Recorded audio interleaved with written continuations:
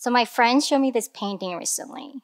As you can see, in the painting, the buildings and constructions are taking over all these mountains. It's as if the building is an evil force that's hurting good nature. But why? Why does a building have to be something harmful or evil to nature? I grew up in a city called Changwon in southern part of South Korea. It's a beautiful city surrounded by endless mountains and very rich in landscape. When I was young, it was relatively a small city. I left Korea in 10th grade. And every time I go back to the city, I get surprised at how much development has taken place. For the most part, it's great. More facilities, which means more comfort and convenience. However, it aches my heart to see something like this, where harsh and rigid buildings are taking over all these mountains, like that painting we saw earlier. But this similar image can be seen in many different cities around the world, like this image of Seoul in New York. It's because so many cities around the world are plagued with a common problem: repeated buildings competing for density and efficiency.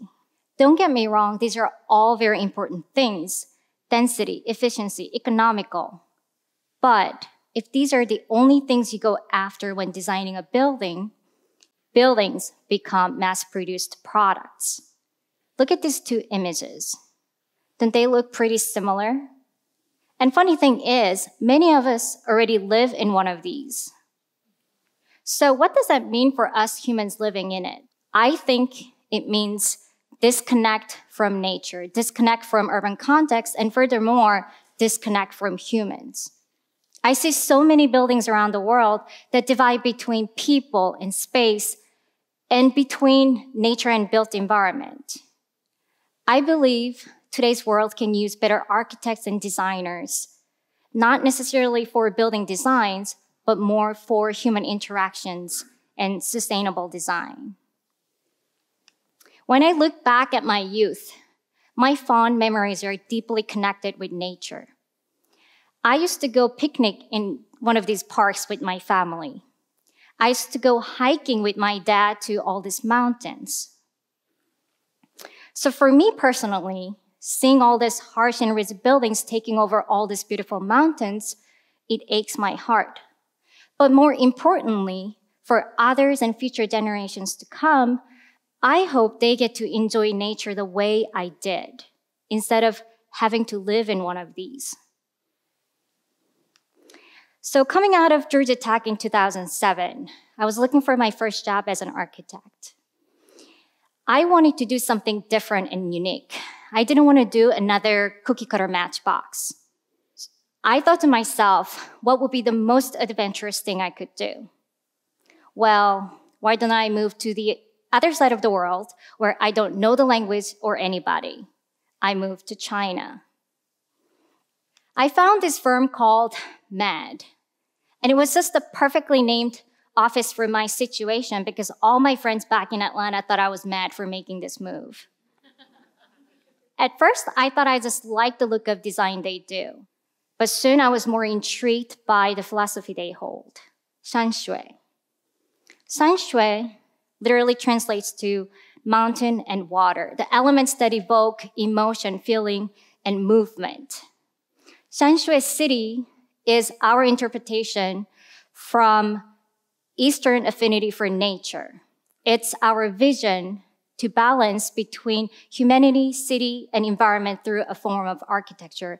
And it is a vision to create a future city based in spiritual and emotional needs of residents. Look at this old Eastern painting and traditional homes in Korea. When I look at images like this, I feel that nature, built environment, and even humans sort of coexist with respect to each other. And this is reflected in the way we work at Met Office in how we approach projects. There's so many beautiful places in China, one of them being this Huangshan Mountain. Client came to us asking us to design 2 high-rise towers in this beautiful nature. Is this really what we want to do to this beautiful nature? Is this how we really want to enjoy and appreciate the beautiful landscape? We thought not. So what did we do? We convinced the client to build 10 buildings instead. We traced the contour of existing mountain and erected buildings out of it. So the buildings become part of landscape. It blends into nature. It does not compete with nature. And even humans become part of it, bridging humanity and nature through a form of architecture.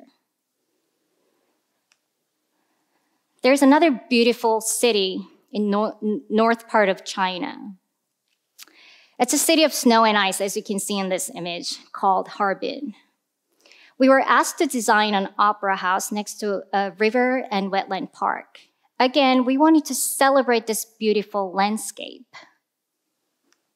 I certainly don't believe you want to see another matchbox in this magical landscape.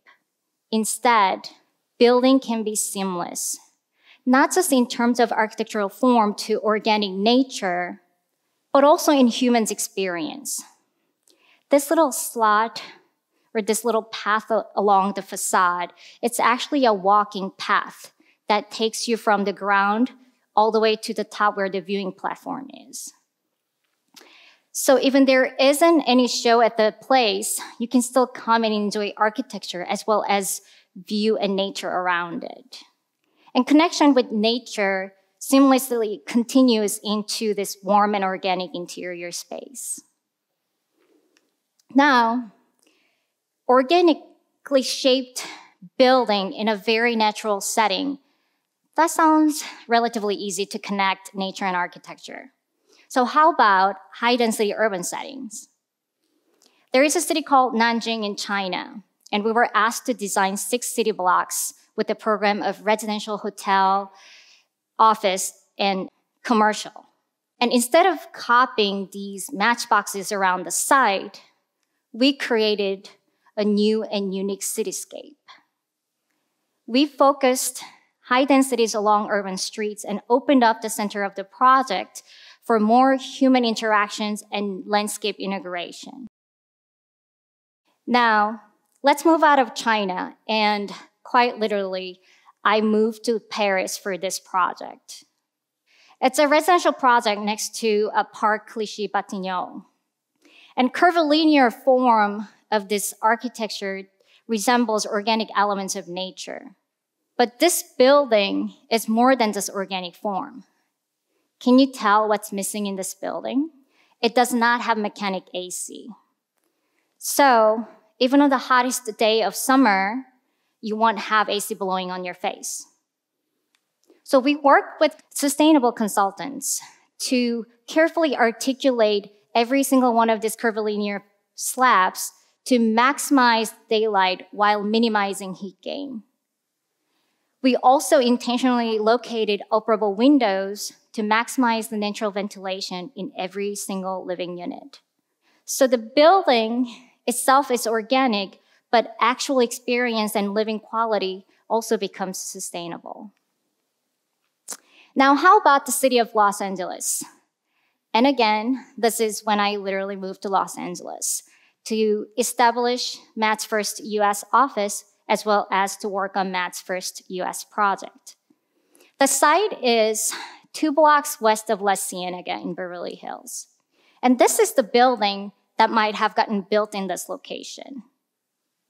Client came to us asking us to redesign the site, keeping the exact same height limit and square footage and all the building regulations as this building. So we designed this. This is our interpretation of homes in Beverly Hills. Tall hedges with pitched roof peeking out. The building itself becomes art for anybody to enjoy. I believe this is now the biggest living wall in North America. Every time I go to the site, I see people pausing on the street staring at this building. Landscape is integrated into your daily life. And this building's so integrated with landscape and so sustainable. The other day, I spotted a raccoon even living in it. Now, many of us, you might already know this project.